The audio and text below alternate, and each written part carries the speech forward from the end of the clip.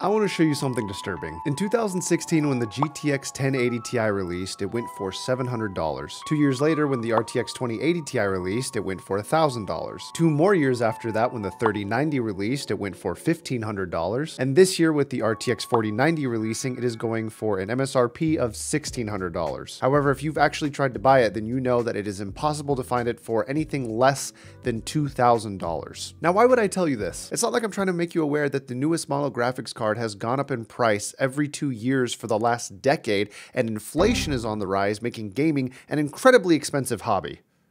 Or am I? I'll get to the point. If you're a gamer, trying to buy the newest model graphics card every time one comes out gets ridiculously expensive. If you're someone that upgrades your graphics card every time a new one releases, in the last decade alone, you've spent $5,000. What I'm trying to say is that your money is valuable and you deserve to be made aware of options that could save you more of it. Before we continue, I just want to let you know that the sponsor of this video is ASUS, and we're going to be featuring their ASUS Chromebook Vibe CX55 Flip as something that you should consider buying, but it will also help us demonstrate a point. So allow me to reintroduce a topic you may have heard of before: cloud gaming. In 2019, this idea was pushed out there for gamers who wanted to be smarter with their money. The way it works is that you sign up for a cloud gaming service, and that service will have a remote data center with all of the hardware needed to play games, which you get to use from the comfort of your own personal computer. So instead of paying thousands of dollars to build your own computer, which you will inevitably need to upgrade, you can essentially rent someone else's for a fraction of the cost. Now, there are arguments against cloud gaming. The main one being a lack of control because the hardware is out of your hands. However, ultimately, I believe it's up to you to decide how much that control is worth. Is it worth thousands of dollars and the upkeep that you will need to be in charge of? Are you a college student? Are you employed? Do you move around? Having a larger physical desktop computer might not make the most sense for you. The thing is, no matter what your solution is, you probably play video games, and I have a solution for you: the ASUS Chromebook Vibe CX55 Flip. Now, before you click out of here, hear me out. I'm gonna do the math for you. I'm gonna weigh an average gaming setup versus the ASUS Chromebook and the cost of the cloud gaming service so that you can determine for yourself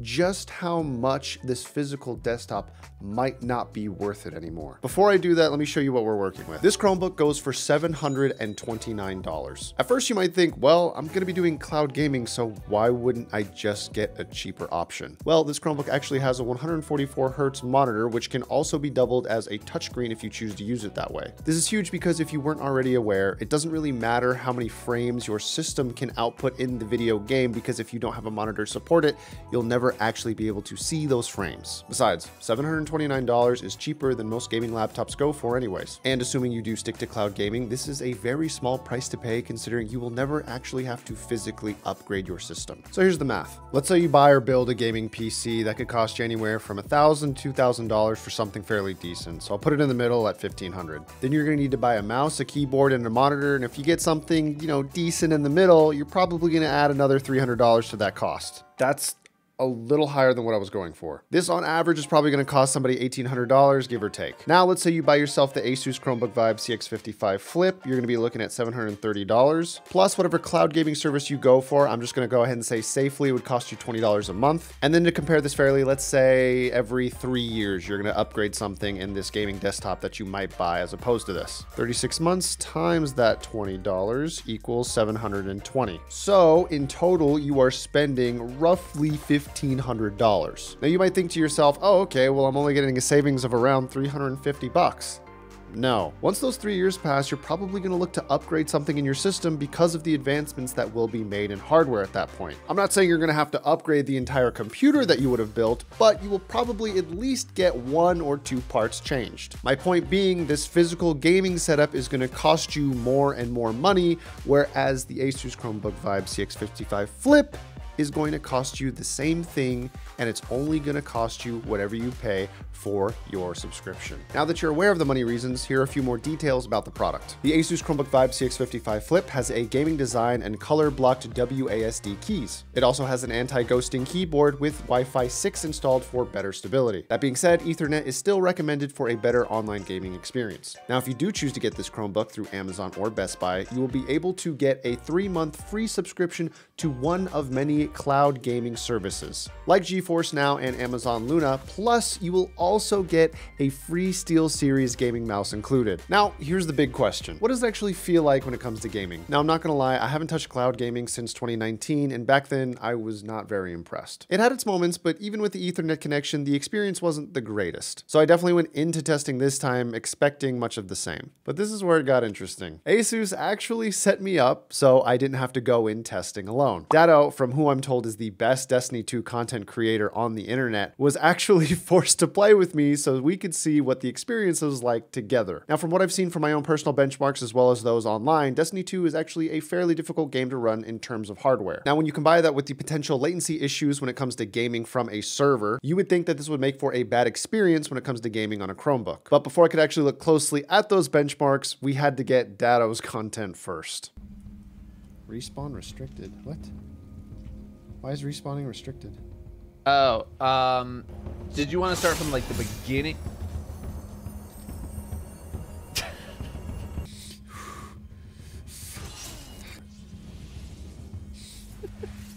It's fine.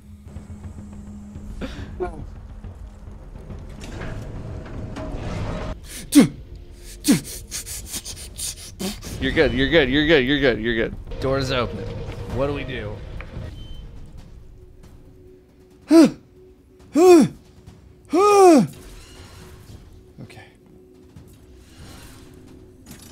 No!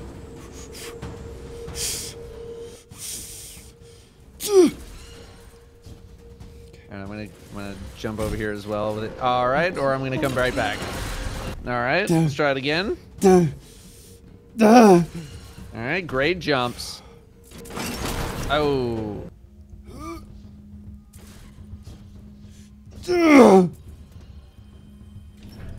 Nicely done. Here, hang on. Let's hug it out. Come on. No. Oh. I don't know where the f I'm supposed to. Oh. So you got, there's no tricks here. You got it. There's no tricks here. Oh, make some room for you.